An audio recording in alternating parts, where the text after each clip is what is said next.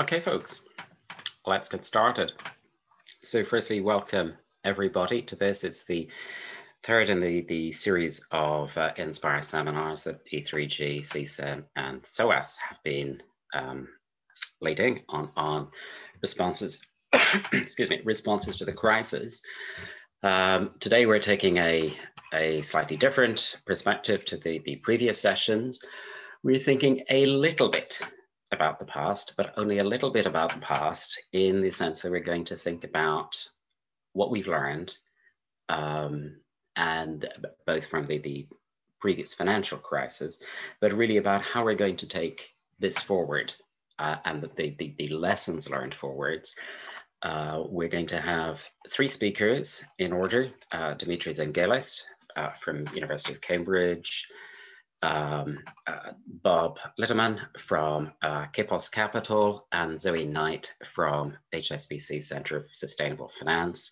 There is going to be plenty of time at the end for Q&A discussions.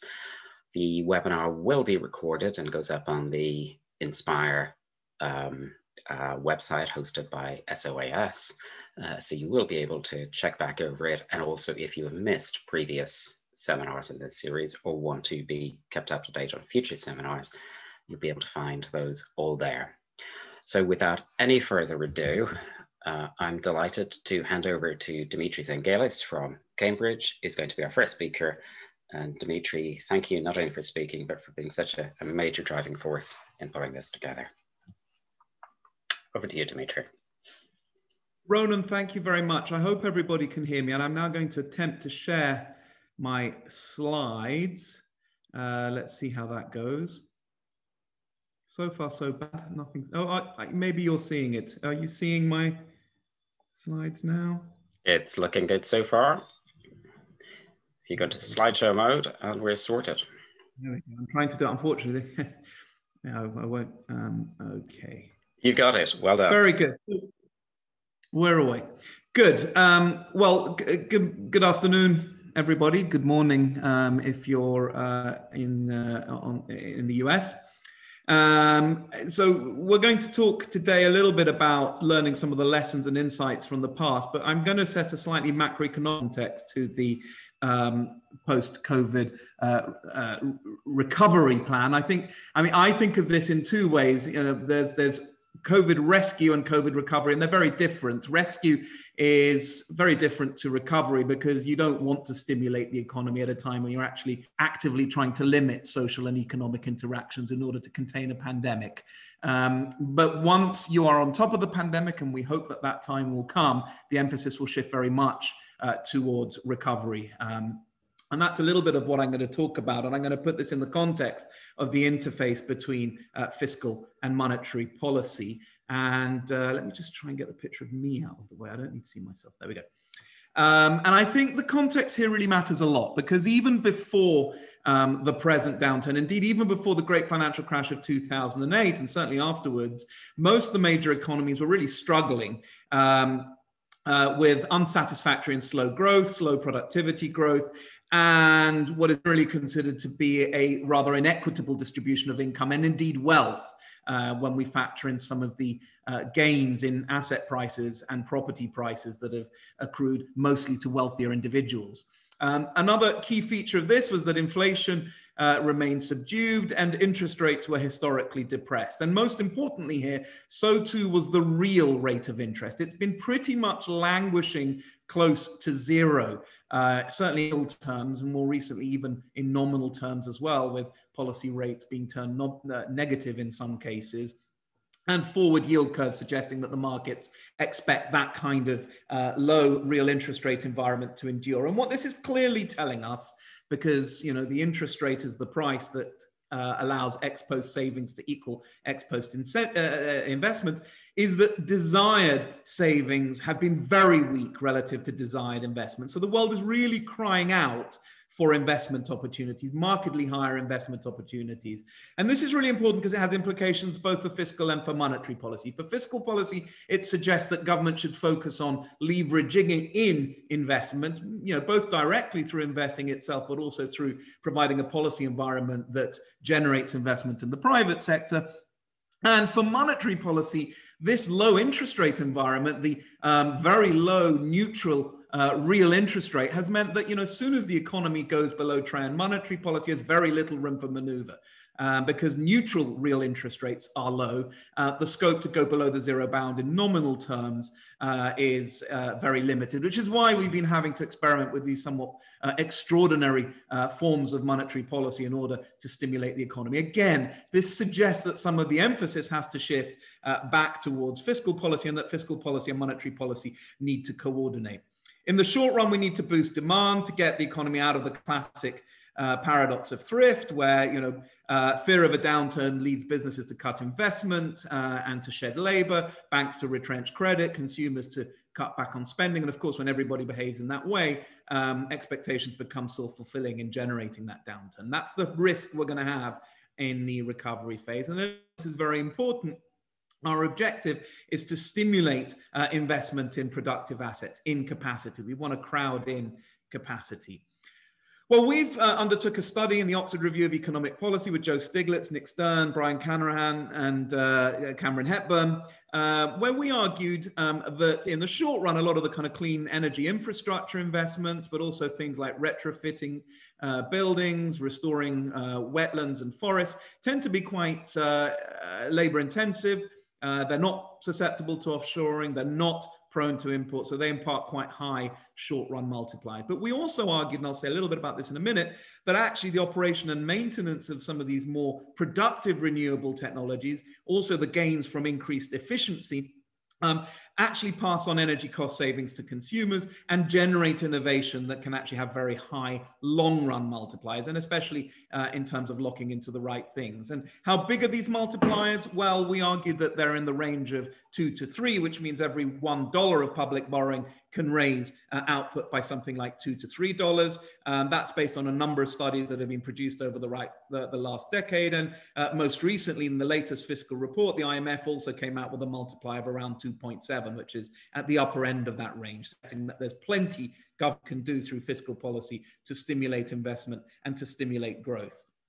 I won't dwell on this rather busy chart, but just to say that obviously if you're wanting to expand capacity, that means investing in those assets which offer the greatest potential return in the kind of carbon constrained markets of the future. Now, of course, some of these clean investments aren't the only way to stimulate the economy. You could build roads, you could build pipelines for oil and gas. And in the past, those may have been very sensible things to do to stimulate the economy, but that's not necessarily a guide to a future which is going to become increasingly carbon constrained and resource constrained, hence the concern about asset stranding and asset devaluation. And we argue that this is about more than just not locking into the wrong kind of infrastructure and spending private and public money propping up fossil fuel intensive assets. It's also about investment in human capital to secure the skills and jobs necessary for the 21st century, to retool and reskill workers, to enable them to participate in the kind of change we're seeing. And that's not just low carbon, it's not just resource efficiency, it's also the sort of plethora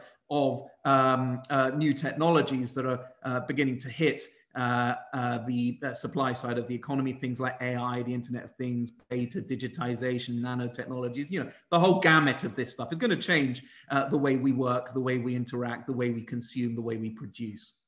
Linked to that, of course, is investment in the right kind of knowledge capital. It's knowledge capital that will shape the economy of the 21st century.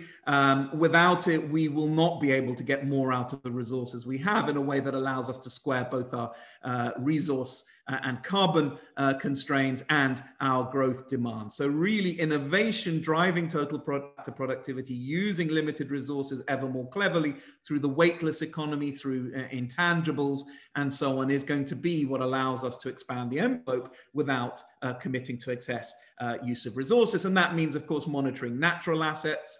Natural assets, are, if anything, the only form of capital that is in general in decline. Most of the other forms of capital have been increasing recently. And because these assets are complementary, some of the constraints associated with depleting natural assets are clearly becoming apparent, not just in climate change, but also deforestation, biodiversity loss, overfishing. The focus in particular on renewable assets rather than non-renewable assets. I'm less concerned about minerals disappearing when we can substitute out of them than I am about some of these renewable assets, which are prone to irreversible thresholds, many of which we are reaching. And then finally, there's social capital and the focus on inclusivity and equality, which has been a major constraint and potentially a political constraint to sustainable growth in the future. In the interest of time, I won't dwell on that, but you can always look at these things later. One of the surveys that we undertook as part of this Oxford Review of Economic Policy study was we looked at something like 230 key practitioners in finance ministry, central bank, senior economists, that kind of thing. Not your usual sort of suspects when it comes to the environment. These are not tree huggers by nature. And we asked them to rank some of the key policy initiatives in terms of their ability to generate growth multipliers and also their ability to produce climate positive impacts. In other words, move us towards a net zero economy. And what was of interest, and I think very different to the great financial crash, was this positive correlation, and also that a number of policies were ranked in the top right-hand corner. That's the corner that we want to be in because it's both growth positive and it's also climate positive as well. And policies like clean R&D, clean energy infrastructure, connectivity infrastructure, but also green spaces and buildings upgrades were found to be both environmentally positive and growth positive. And it tends to suggest that there's an increasing understanding that growth and sustainability are not conflicted, they're not traded off, they're not at odds with each other. And in fact, they can be put to very complementary use, as we have argued in our paper. So this isn't just us talking about it, it's others believing it. And of course, expectations matter, because if enough players believe that this is going to happen, there are what we call strategic complementarities, whereby the act of investing, I'll take this slide off actually, because it's, I'll stick to this. The act of believing that everybody else is going to invest in, for example, green technologies, changes the payoff to you investing in green technologies. If you're the only person, the costs are high, the risk high, you won't invest. If everybody else is investing, you'd expect the costs of technologies to come down, finance to become less niche, and new market opportunities to open up, so you'll invest. The very act of investing in the new economy generates the cost reductions that makes it sustainable. My final slide is just to focus a little bit on policy. We've seen this unprecedented government response to the pandemic, and that's pushed debt in many developed economies to historic highs relative to GDP. We're also now, as the economy moves from rescue to recovery, there are calls for further spending of the kind that I've made in order to stimulate investment. And of course, that threatens to even higher public debt to GDP as we try and boost productive capacity. Now, clearly, there are risks associated with excessive debt. They increase a government's vulnerability to debt crises in the future. But there's no magic ceiling to where debt to GDP should be. And history suggests that the best way to reduce debt to GDP in pretty much all the major economies is to focus not so much on the numerator by fixating on a rapid deficit reduction, which can often be counterproductive, but to actually focus on the denominator. In other words, to use fiscal policy strategically to generate growth, sustained growth, in a way that allows debt to GDP to come down. And that indeed is the only sustainable and durable way history has shown, but also theory tells us, to reduce debt to GDP. The failure of austerity in a number of countries post the great financial crash, I think, is testimony to the idea that the wrong way to bring about debt sustainability is, in the short run at least, through reducing deficits. In the long run, of course, you will want to balance your current budget over the cycle and stabilize debt to GDP ratios. But if you can boost GDP, that's the best way to secure sustainability. I will stop there because I think I've exceeded my 10 minutes already, but hopefully plenty of material to think about. Dimitri, thank you so much. Your timing was perfect. Your timing was perfect. Sorry, I'm delighted to see somebody has put something in the Q&A. Can I just remind everybody, we will be opening this for discussion with everybody. At the end of this, please log any questions you have as they come along. Now, my pleasure to hand over to Bob Litterman from Kepos Capital. Bob, over to you. Thank you, Ronan. It's a pleasure to be here. I am acting as the chairman of the Commodity Futures Trading Commission subcommittee on climate-related market risk, and I'm going to talk about our report. So let me try and bring that up here. Here, let's see, do I have that? Slideshow. It's coming up, Bob. That's looking good. Okay, do you see the slideshow? Slideshow hasn't come. I can see the slides, not the slideshow yet. Oh, wait, there it's we coming. Go. Okay, good. There you go. Thank you. So before I dive into this report, let me talk about the lessons learned. And in this report, there is a foreword that I wrote talking about lessons from risk management that apply to climate. They also apply, by the way, to COVID. And there's three lessons that I mentioned. The first one is that you have to worry about extremely bad but plausible scenarios. That's a lesson from financial risk management. It applied to COVID, it applies to climate, and unfortunately, at least in the US, we didn't apply it very well to COVID, and we haven't applied it very well to climate. We'll talk about that in the report. Second lesson from risk management that I'd like to mention is that time is a scarce resource.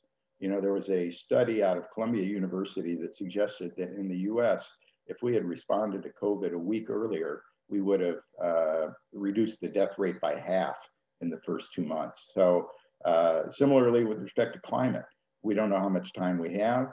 We haven't yet priced the risk, and that's a fundamental mistake.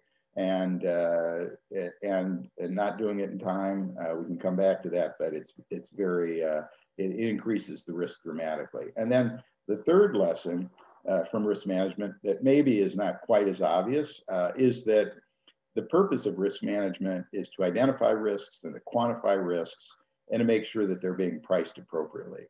That is to say that the purpose of risk management is not to minimize risk, but to price it. And the big mistake we made in the great financial crisis was that we weren't pricing the risk embedded in mortgages, the systematic risk. Similarly, with respect to climate, we're not pricing the systematic risk embedded in emissions. And that's the fundamental mistake that we're making. And it's also the most important and urgent thing that we have to change. So now to this report. First thing I want to say about the report is it was amazing that it was even commissioned in the US right now under this administration.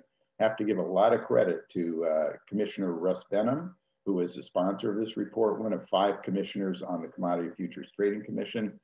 The entire commission, which is 3 Republicans and 2 Democrats, all appointed by President Trump, unanimously agreed with Commissioner Benham that the CFTC should commission this report on managing climate risk in the US financial system.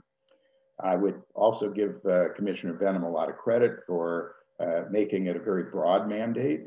He told us not just to focus on what the CFTC should do, but what all financial regulators and frankly, all of the US government should focus on.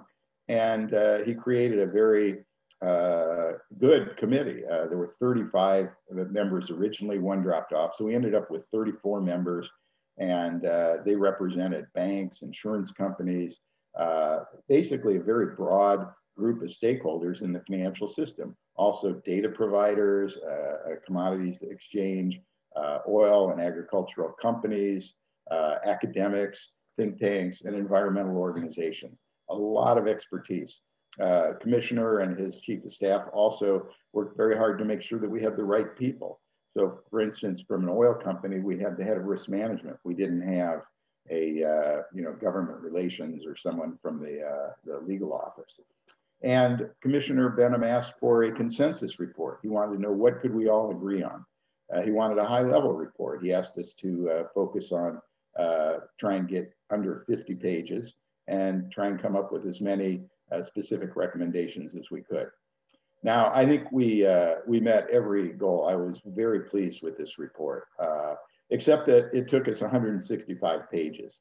We agreed on much more than I think the commissioner expected, including 53 specific recommendations with supporting material.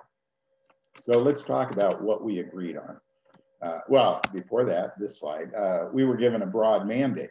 And so what did we talk about? Well, we broke into these different work streams that ended up writing different chapters.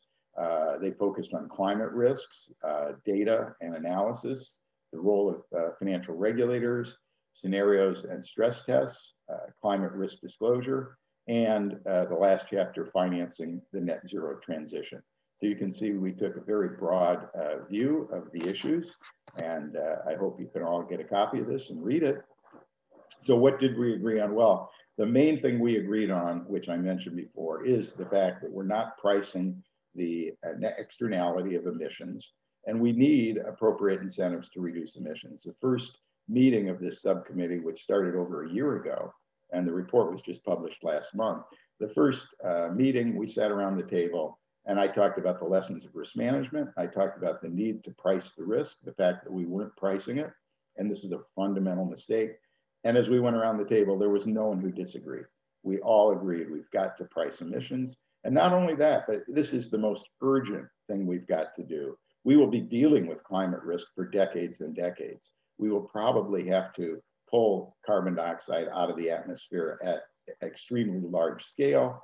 But all of that is in the future. What we need to do right now, immediately, is, I call it slam on the brakes. And the only brake we have are the incentives that we create to reduce emissions. And everyone in the financial markets understands it. I'm a quant. I spent a career on Wall Street trying to pick up the dimes and nickels and pennies that were there when you hedge out other risks, and there were opportunities to take advantage of. The financial markets are incredibly efficient, but they take advantage of opportunities given the incentives that we have. So right now, we're not pricing climate risk. The incentives go the wrong way, and the financial markets are creating capital flows that move in the wrong direction. So until this fundamental flaw is fixed, capital flows in the wrong direction. That's the context for our report, but not the focus of our report. We didn't focus on, for example, where should emissions be priced, although that's something I focused a lot of my attention on. And the answer is we need very significant incentives to reduce emissions. This is not an ease on the brakes scenario. Maybe 20 years ago, but not today. Today, we need to slam on the brakes. So recommendation number one of this report is that the United States should establish a price on carbon. It must be fair, economy-wide, and effective in reducing emissions consistent with the Paris Agreement. This is a quote right from the report. This is the single most important step to manage climate risk and drive the appropriate allocation of capital. Okay, but we focused on a lot of other things as well. So this report reflects agreement around a fundamental set of principles, the need for collaboration with international efforts to address climate-related financial market risk, the need for leadership by the financial regulators to guide an iterative process forward while leaving room for American financial innovation, a consensus about the need to quickly improve the quality of data, analytics, and understanding of the many dimensions of climate risk, and the need for approaches to scenario analysis, stress testing, and what will no doubt be a complex iterative path toward the development of meaningful disclosure on material climate risk information. All of these are quotes from the report. Now, what about central banks? And I have to tell you, we tried to be polite in this report. So we didn't say the Fed should. We said something like all relevant federal financial regulatory agencies should incorporate climate-related risks into their existing monitoring and oversight functions.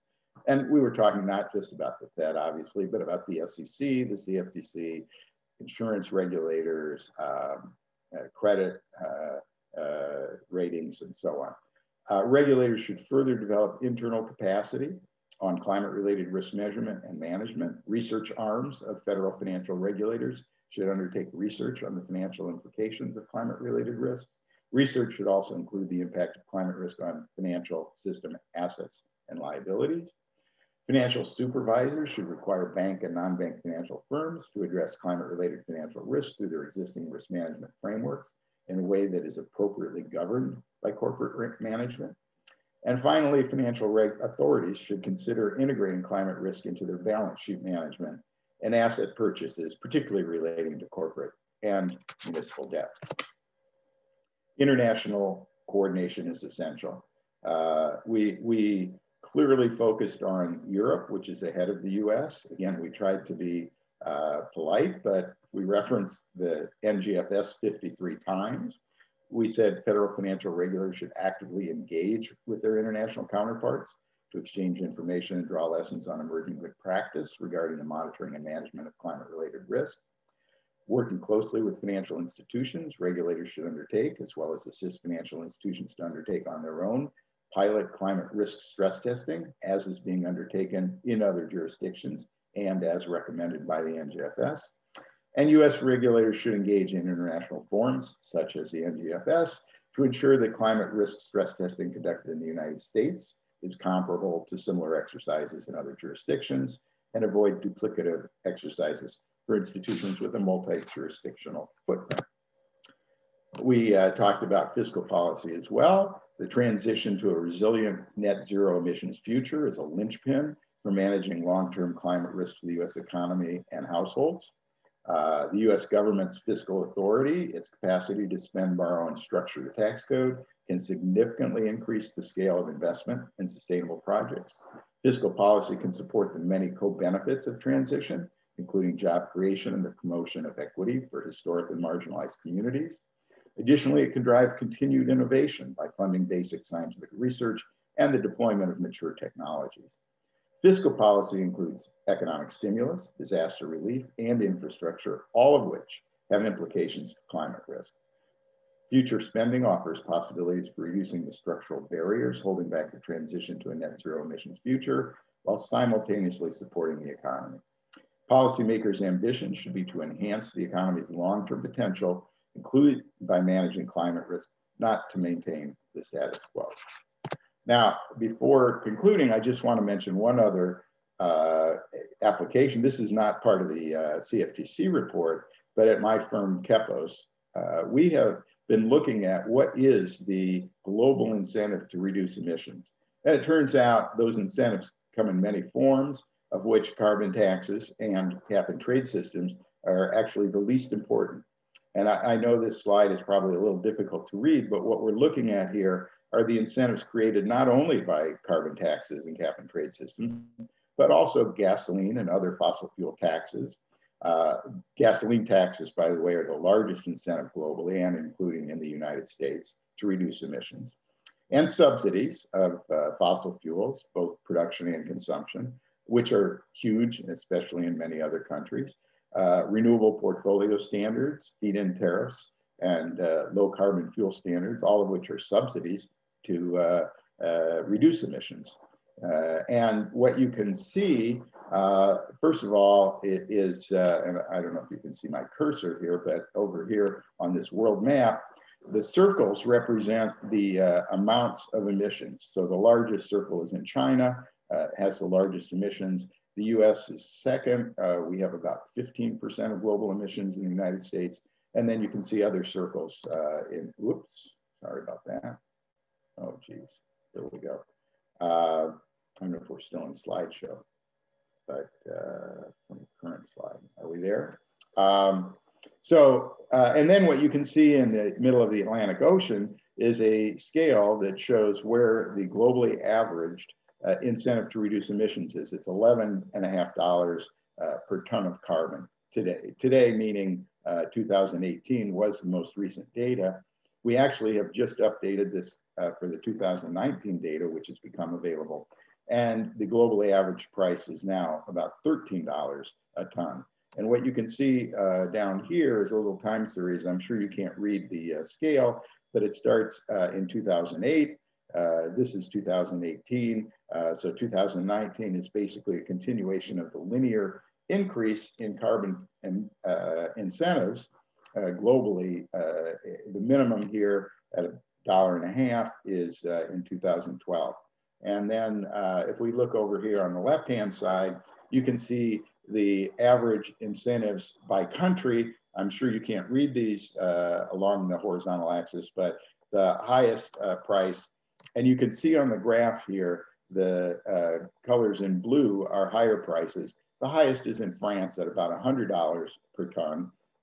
And the US is down here at about 17. And this is Venezuela. So you can see these countries in red are mostly in the Middle East. Those are the countries where there's a net incentive to increase emissions. The incentive, in other words, goes in the wrong direction for those.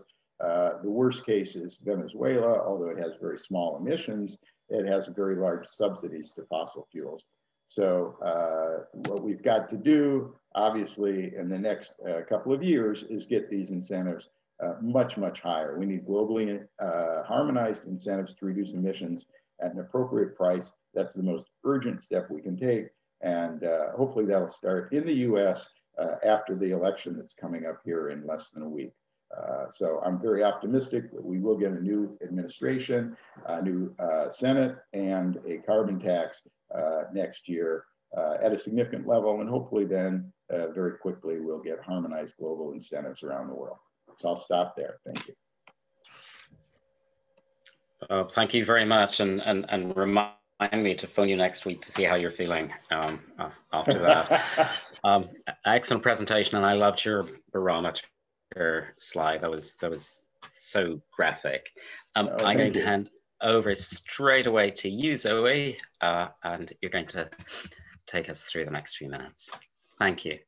Thanks, Ronan, and thanks, Dimitri and Bob, for your opening presentations. Very insightful, and I'm going to refer to a couple of pieces from them as I walk through some slides about what HSBC is doing and what the market itself is looking at in relation to furthering the sustainable finance agenda. First off, though, just for those of you that don't know me, my name's Zoe Knight. I run our Centre of Sustainable Finance at HSBC. HSBC is a global organisation with around 40 million clients and operating in just over 60 countries across all elements of the financial system. So I'm delighted to be joining you today to walk through the building forward thinking in relation to how policy drivers can incentivise a shift to a more sustainable pathway going forward. And if I can just flip through, there we go, flip through the next slide. What I'd like to start off with is thinking about the exam question around repurposing for sustainable growth. Essentially, what we're talking about here is looking at how institutions can really strategically steer themselves to support an economy which is fit for purpose for everyone, both in terms of addressing the challenges of climate change and other sustainability factors, and providing a backdrop where livelihoods are supported by quality jobs and contribution to that overall social perspective. The good news is, going forward, the vast majority of investors and organisations want to build a better future. So at HSBC, we did a survey throughout the months of July and August, where we talked to investors and issuers about their appetite for addressing environmental, social and governance issues going forward. And we found that 94% of them think that environmental, social and governance, ESG issues, are very important for the future.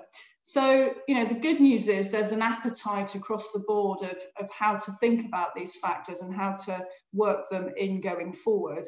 And in fact, 97% of issuers said that they would be redeploying capital to capture integration of environmental, social and governance factors in the future. So, you know, that's really good news. There's a lot of appetite to work on how we restructure the economy. So the question is not why, it's more of a how to implement a way forward that is future, that is different from the past in the terms of capturing those environmental externalities that we haven't been able to capture historically, and that has resulted in this problem that we have with climate change and rising emissions. So building on the point that Bob made about incentives, it is all about putting the right incentives in place to deliver those outcomes. And I think there are two that I really want to talk through before diving into what HSBC is doing more of. So first off, transparency and disclosure. Now, I know that to many of you, this isn't going to be new news, but it really is important in terms of driving change. So first off, for the financial system in particular, it's about transparency of financial flows and how they're being deployed to support a low carbon outcome rather than the traditionally fossil fuel driven economies of the past.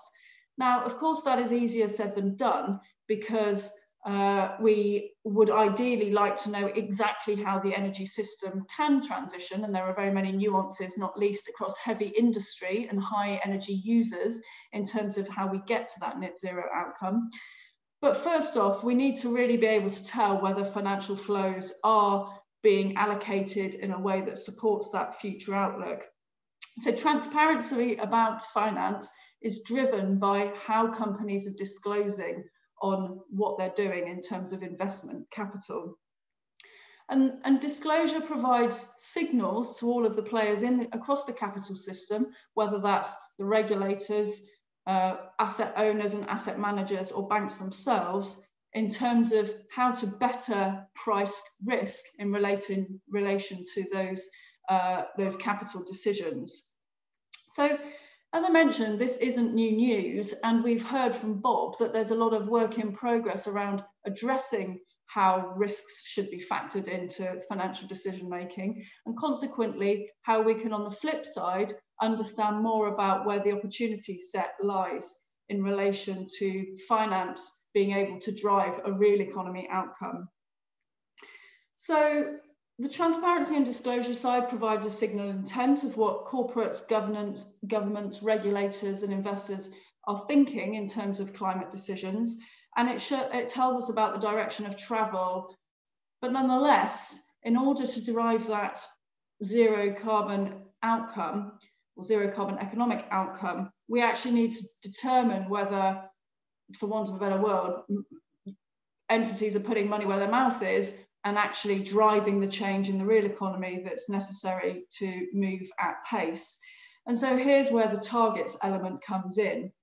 And this is slightly trickier, because whereas transparency and disclosure is purely about reporting, targets require an understanding about exactly what needs to be achieved in terms of emission reduction to generate that end state transformation that we're driving towards.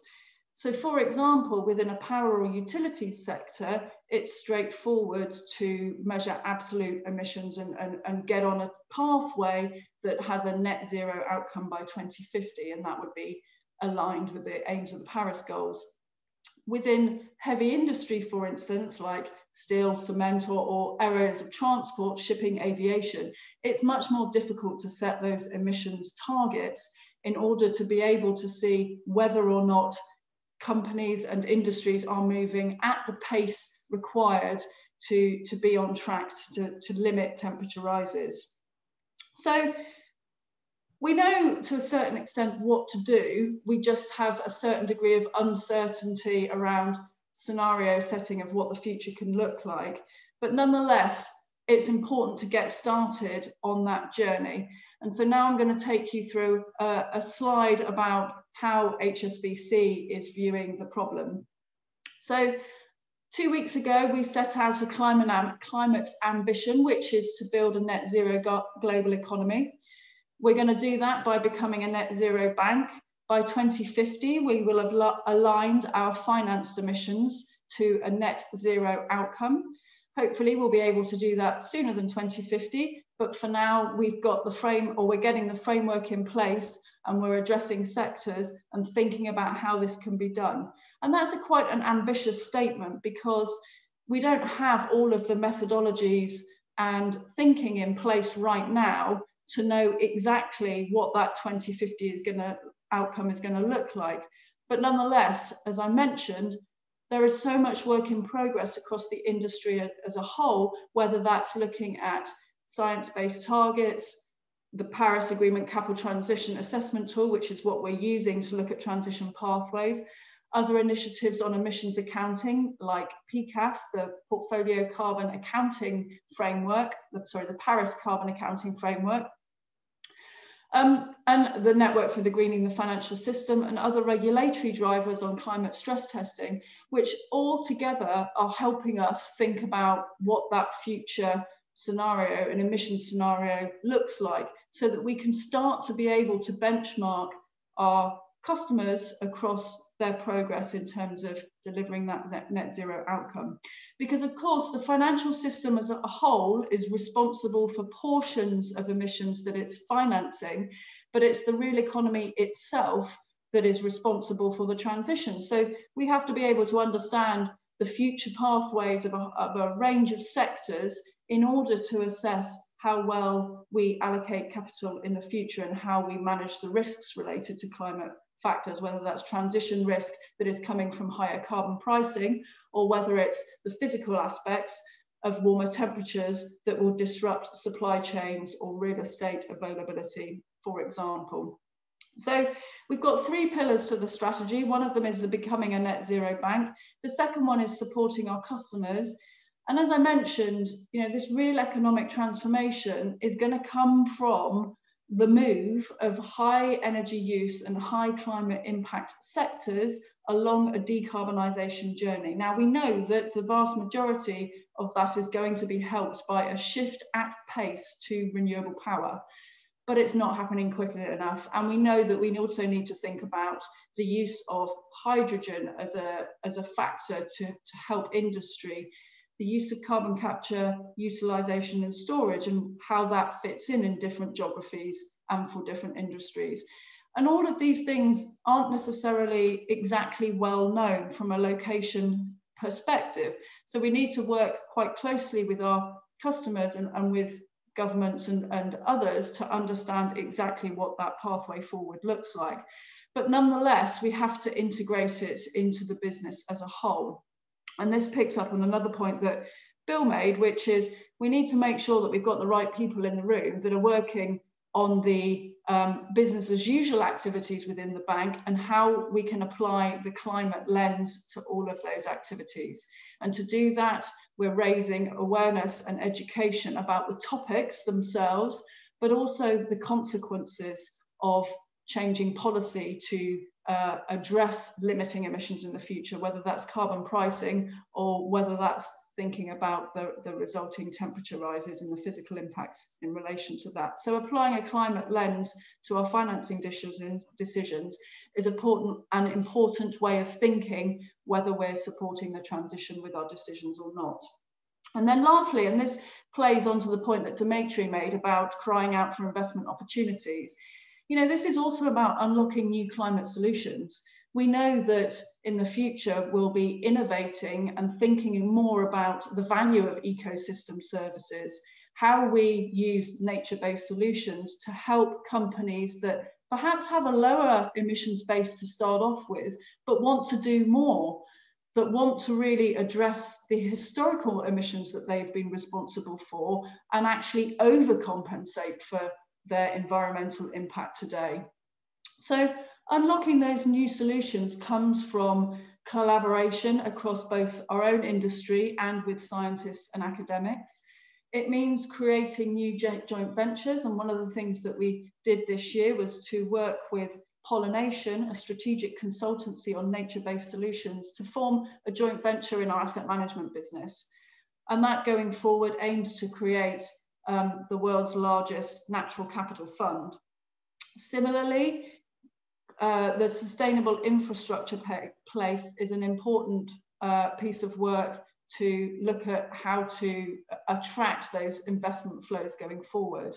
We know that we don't want to build infrastructure today that locks us into a high carbon trajectory for the future, but we also aren't necessarily very transparent about which infrastructure really will avoid emissions. So for example, we know that renewables are important, but actually in the transport network, making sure that we avoid where possible the use of sort of road and moving to rail instead of other high carbon combustion engine based transport networks, for instance, needs work. And it needs a collaborative framework to instill labelling systems to help provide transparency to investors, and also accounting systems to be able to measure avoided CO2 and look at how we are delivering the impact that is required.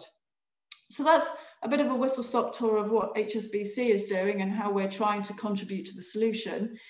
I've got one more slide to talk through to sum up, which is there's a lot of work going on, and we should really celebrate the progress that the financial system has made in this space over the last 10 years.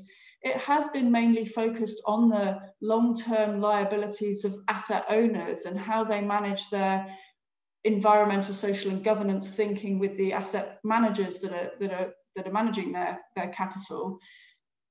But it's not really happening quickly enough. So we do have some transparency. We have worked on green bond markets. We are thinking about transition finance, and that is an important area of the future, how to shine a light on the companies that are high climate impact today, but need to decarbonize to transform their strategy for the future. But the green bond market is less than 1% of the global debt market. So there's a lot of work to do. The EU has led to a certain degree in this space by working on the taxonomy of activities that can be considered as green or aligned with the Paris Agreement. And Asia, in fact, in China, through its climate neutrality goals, has been looking at how to classify activities. Now, of course, countries are moving at different paces, and we all want to see more and faster. But nonetheless, the celebration of the existing work that has happened and building from that can help us move forward much more quickly to that goal of delivering a net zero economic outcome. I'll stop there because I think I'm over my 10 minutes as well. Hand back to Ronan for any questions that have come in from the audience. Thank you so much, Zoe. That was very interesting. That was a particularly interesting slide to close on, because if you think across the range of presentations we've had, we've taken a look at that kind of big picture, kind of total set of the economy through the financial institutions and regulators world, and then down into, so who is actually spending money out there, and what can be done in the future, or what, what extra is there needed. And I think the second thing that I would point out is and again, Zoe, you said something about transparency, for instance, not being news, but actually I don't think I'd have had this conversation post 2008, because although transparency might not have been news, I think the whole sense of a need to look at the architecture and rethink how this is all working would not have been anywhere nearly so present. And that is on top of everything else that may have happened since then, including falling the price of renewables and everything else. So, so I'm really keen for questions from the floor. I noticed, Tracy, you've already come in with a question. Others, please raise your hands, or if there is a metaphorical way of doing this, or write questions in the Q&A. But fellow speakers, you will have noticed that Tracy has talked about the money supply and allocation. And I think you're actually touching on something that comes right to the very start of what Dimitri was talking about and reflecting on the situation even before the present crisis emerged. Any observations on that? Money supply seems a good high-level place to begin. Well, I mean, I engaged a little bit with Tracy on that. I mean, the endogeneity of the money supply is clearly crucial. I always refer to kind of Nick Caldwell, who decades ago pointed out that there's a surge in the money supply every year just before Christmas. That does not mean the money supply causes Christmas. And there's a lot here to do with the institutional architecture and the nature of regulation and supervision of financial institutions that will impinge on the money supply to, as in a broad sense, to as much of an extent as pricing money through policy rates and associated monetary policy activities. The whole gamut has to be considered, and indeed the interaction with fiscal policy as well, especially when the fiscal authorities are actually now increasingly buying up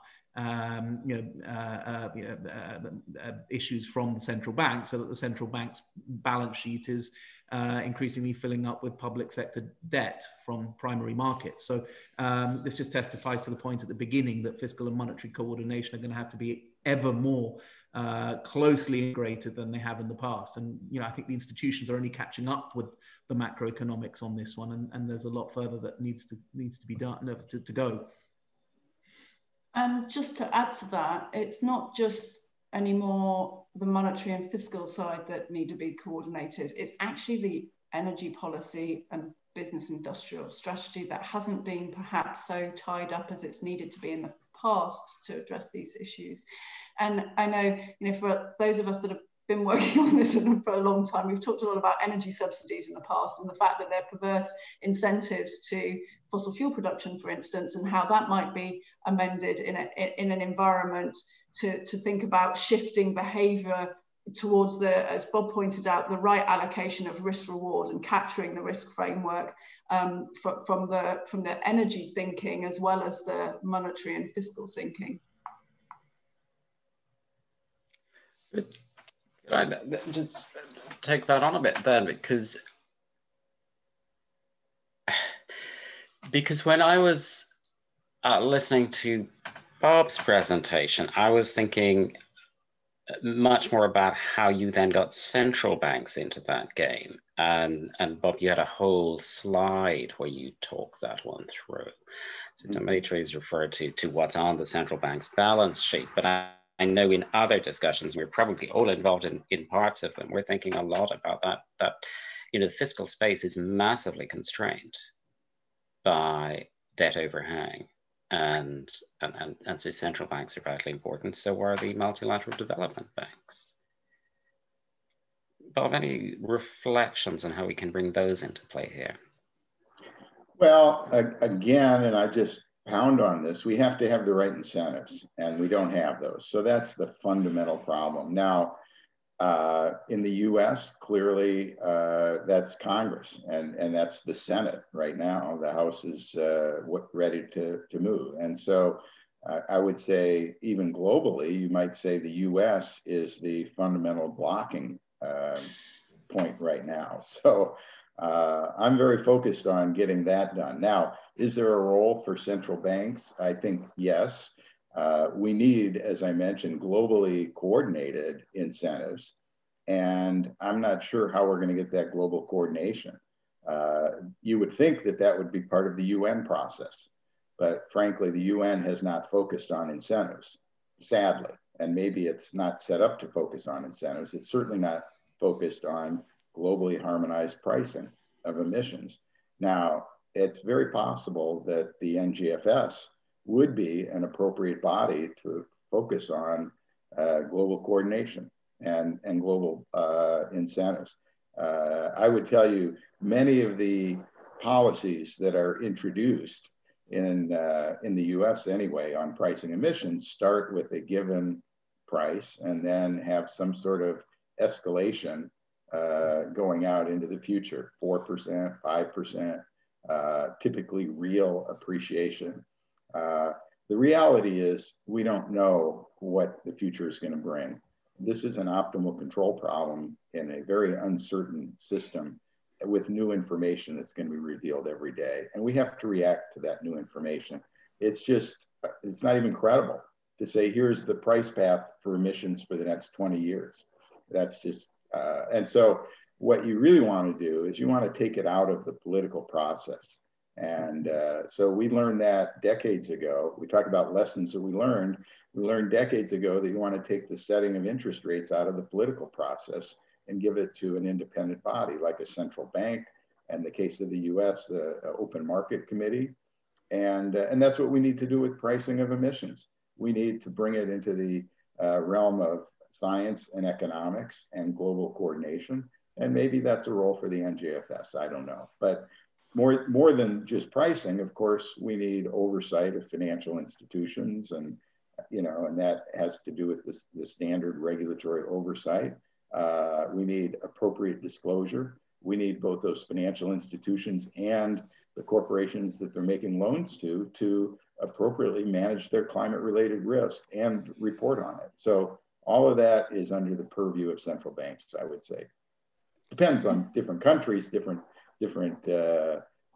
folks have responsibility for that oversight, but ultimately central banks are really the leaders in this area.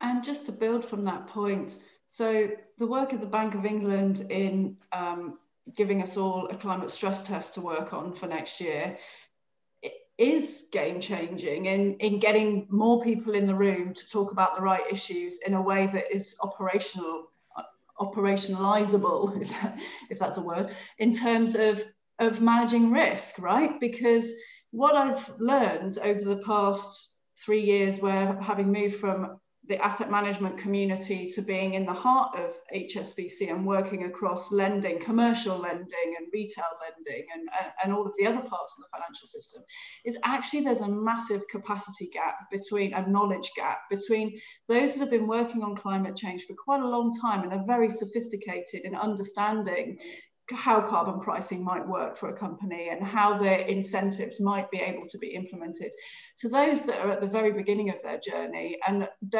haven't really thought through how things can work in practical terms with the pricing that they have to think about day in, day out to the loan that they're making and how that's being reported in a system somewhere, and the fact that the definitions within the system aren't really very climate compliant. And yeah, that's in the weeds, but nonetheless, it's still things that have to be overcome to be able to get to a framework which allocates capital to address climate risk. And the central bank point is making sure that that will gradually filter down. And the stress testing point is the start. It's, you know, we know that we're not going to have the right approach tomorrow to be able to do this, but it is getting a lot of people thinking, and it is getting a lot of people in rooms of having to work out, okay, we've got to think about this in a way that we can implement it.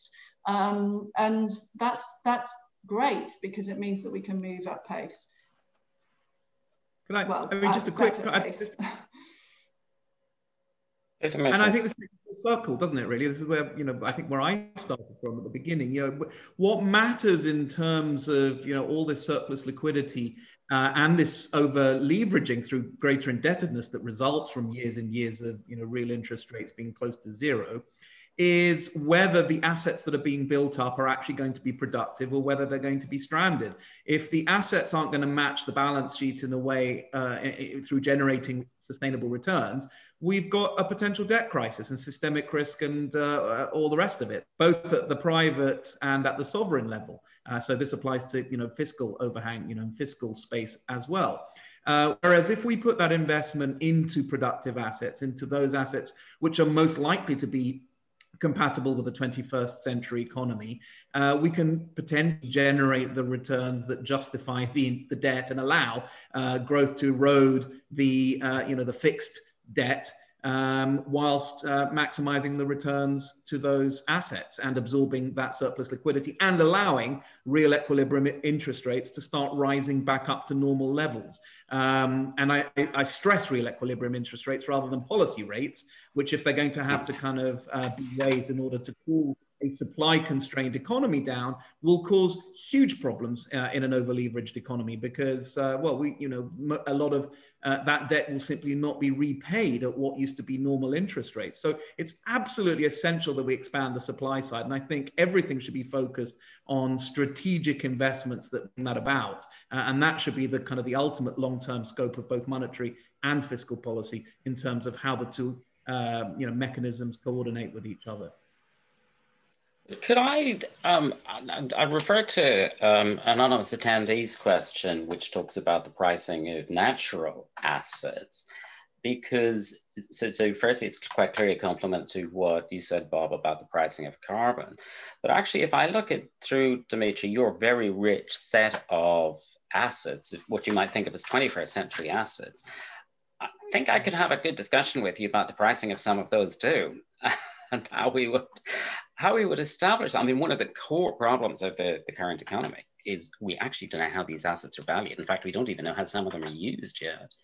Yeah, how people, you know, and something about pricing in the uncertainty. And one of the kind of limitations, if you like, of some of the strategic forward-looking stress tests that the bank and the NGFS and others have championed is that I think they really need to, they need to be more ambitious in bringing into the realm of scenarios the possibility that some of these changes could happen a lot faster than we think, not just on the climate impact side, but on the climate transition side, tipping points, where suddenly a new technology set is just seen as being superior to the existing one, and you get a very rapid network flip. We're kind of seeing that with renewables. We're kind of seeing that with electric vehicles. We will start seeing that in more and more sectors. 10 years ago, if anybody even sort of dreamt of the kinds of cost declines we've seen in renewables, that have been laughed out of court. So if you'd had a scenario, we'd probably have been told that that's an unrealistic scenario, don't bother, go away. And I think the NGFS really has to have these quite ambitious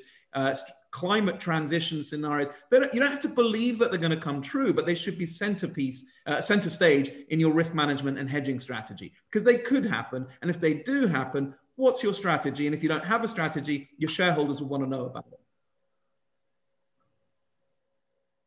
Do you want to comment on that? Because I was very struck that at the bottom of your kind of what should be done slide, you picked out scenarios in particular. So you had an analysis row, but you had a very definite separate scenario row. Is that what people were thinking about? We had a whole chapter on scenarios, and we say, look, of course, whenever you're doing risk management, scenarios is a very important part of it. You've got to think about, extremely bad but plausible scenarios, and that helps your thinking. We also, though, talk about the limitations of scenarios. So I think what the Bank of England has done has really been very thoughtful in terms of a rapid transition versus a delayed transition, and thinking about what both the transition risks and the physical impacts of that are going to be.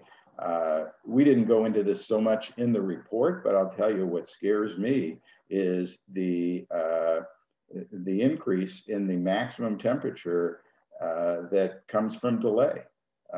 That is to say, if we delay pricing of emissions, to me, this world is kind of black and white. We are not yet pricing emissions. Capital is still flowing in the wrong direction. Emissions are still rising. We have to get these emissions down to net zero by 2050, which means we need a phase change immediately. We immediately need to have these incentives. And my point would be, even if we immediately slam on the brakes, create those incentives, we're going to have a maximum temperature around 2070 or 2080 that's going to be around 1.7 or 1.8 degrees C. Now, that's risky. We're only at 1 degree now. Who knows what kinds of impacts that's going to have. But here's the scary thing. If we wait 10 years, we're going to have an additional about 2 to 3/10 of a degree. So we're up into the 2 to 2.1 area. So the risk is just exploding right now. Whereas 20 years ago, if we waited 10 years, it was bad, but it wasn't crazy. Today, waiting 10 years is just crazy. And so that's the thing. We've got to do this immediately, and we should have done it 20 years ago, but it's too late for that. It's not too late to do it. But if we wait 10 years, we could go off a cliff here. We could hit one of those, non-linearities and positive feedback, and just who knows what world we'll be in if that happens. Sorry, yeah, again, taking that scenarios out. Sorry, Zoe, did you want to comment on that? I was just going to, well, it's quite hard. That was quite a hard act to follow. It is, really. Now that we're all terrified. Yeah. But I was just going to pick up a little bit more on scenarios, because actually building on it, the financial community, some parts, as I said, some parts of the financial community are incredibly advanced on engagement about decarbonisation pathways and future scenarios.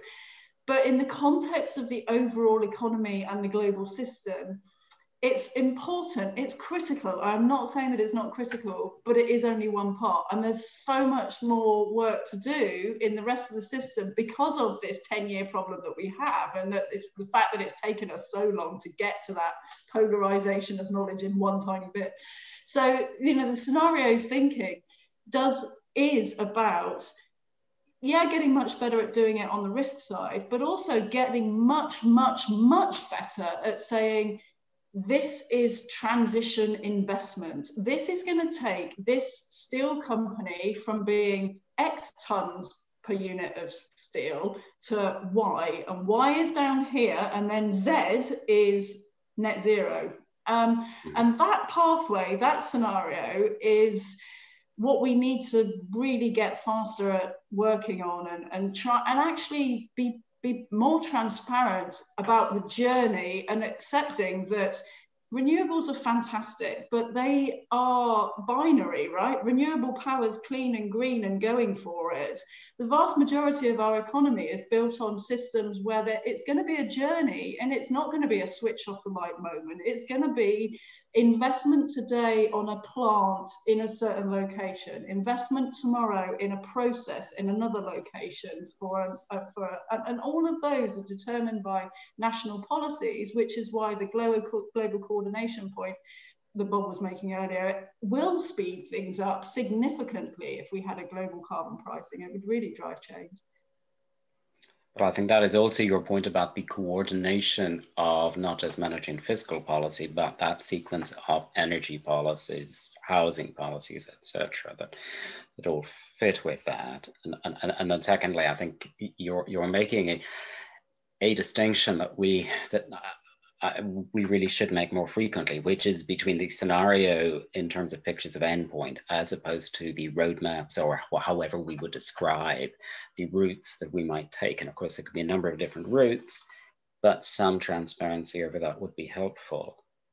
Can I just pick up, moving it slightly further on? So Arthur in the chat has brought our dear friends in the European Central Bank into the question, into the show, and asking if they should already be implementing measures based on the existing data, i.e., let's not wait for even further information.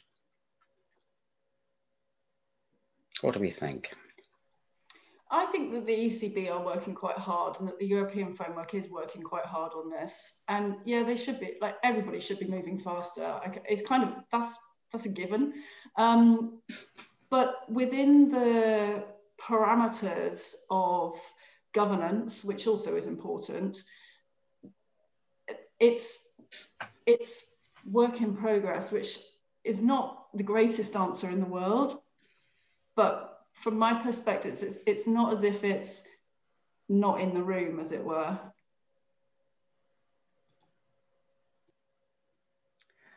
Okay, let me, so you've mentioned the G word of governance, because there was something that I know had been in the back of our minds when we were first setting the whole series, but I think particularly today's event, in which has to do with the architecture, the institutional architecture by which this is done. And it's really interesting across the sweep of the three presentations that we have looked at really quite complex interactions. And in order for those interactions to work, there has to be some kind of architecture. We already have central bank architecture. I spent much of my working life in various different regulators. So I love governance and regulation and that kind of architecture. But is there an architecture that we now need? Should the evolution, for instance, of the European Central Bank be part of an architectural evolution or revolution?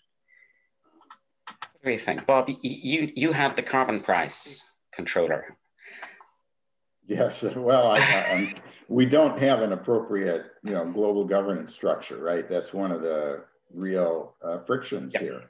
Yep. And your comments in the UN as well. Yep. Yeah, so we do need that. Now, is that a central bank infrastructure? Is it a UN infrastructure, or is it a new authority? I don't know, but it would be nice. I've been a fan of ICAO, the International Civil Aviation Organization, taking a lead on this as well, because they have a strong global governance structure. Aviation has a strong claim on the remaining capacity for CO2 in the atmosphere. They need that. They have no cost-effective way. So either they're going to be paying for biofuels and that's going to be very expensive, or they're going to lead on pricing emissions and save some of the current capacity, so it doesn't doesn't all get wasted. And if they set up a globally harmonized price for emissions in aviation, that'll be the lead, and the rest of the world can follow. But that remains to be seen who and how we do it. But we absolutely need a price setting mechanism to create that global harmonization. Dimitri, and you were thinking about the kind of interaction with fiscal policy and the thinking that you've done about where the kind of the layering of investment over time. Likewise, is that to be left to kind of purely political process? Is there a regulatory type intervention, or how could we give greater certainty? And I'm still thinking of Zoe's last slide here, greater certainty to that growing graph there. Yeah, so it's a very interesting point, and linking that into Bob's focus on incentives, and I think incentives on the margin are very important. But as we're increasingly talking about things that are not about marginal changes, in other words, you want to set the appropriate environment to generate entirely new markets and potentially entirely new networks. My colleagues Philippe Aghion and Daron Acoglu refer to it as kickstarting the clean energy machine, and the analogy is apt, because you have a strong push at the beginning for technologies that are actually much more expensive than some of the sort of quick low-hanging fruit that you can undertake. So you apply a differential carbon price for those technologies, a higher carbon price, a more ambitious policy, in order to generate innovation, because these sectors have the potential to see the fastest reduction in cost and the greatest innovation, until such point when the machine is running that you can just ease off the policy altogether, because this technology and this network becomes clearly superior to the incumbent, so everybody moves to it anyway and it pays for itself. But you need to get over that sort of initial hump. And the policy environment there has to be much more strategic, because at the time when you're addressing that policy, the advantages aren't readily available. There may be co-benefits that you can point to in terms of local pollution or improved energy security or whatever it is. But for the most part, there has to be an upfront investment. And for the most part, because of the network effects and the spillovers and the rest of it, it's probably going to have to be public. But that's a focus on dynamic market failures rather than your more conventional static market failures and static inefficiencies. And that, I think, from an institutional architecture point of view, because it's more strategic, does require some sort of coordinating body at the public level to try and not only steer investment, to provide the vision and the credibility to galvanize private sector investment and allow policymakers to take on policy risks for this whole process, which is going to take a number of years, rather than expect the private sector to take on risks that it doesn't own. So I think that's very important. And then on top of that, because you're going to have more intervention, you're going to have greater safeguards to protect competition and to protect consumers as well. Because if this just becomes a sort of pork barrel lobby exercise for kind of the government's friends to take on new contracts, that's not going to be an benefit either. So a lot of thinking there about the institutional architecture to bring about the kinds of changes we need. It's not going to be easy, but we need to start addressing it now. Dimitri, with that, the stopping music is sung in my background, but I think that was a really good kind of sweep of what would be needed to help that. Dimitri, Zoe, Bob, thank you so much for your presentations, for the discussion, and I hope for how we can carry this on. Thank you everybody who asked questions and who tuned in for joining. And thank you Delaney in E3G for helping set this up and making it go so well. I think our next workshop in this series is actually tomorrow afternoon with Uli Volz at SOAS, but speakers today, thank you all so much. I really appreciate it. So the equivalent of hand clapping, etc. And goodbye. Have a good rest of the day. Thank you. Take care.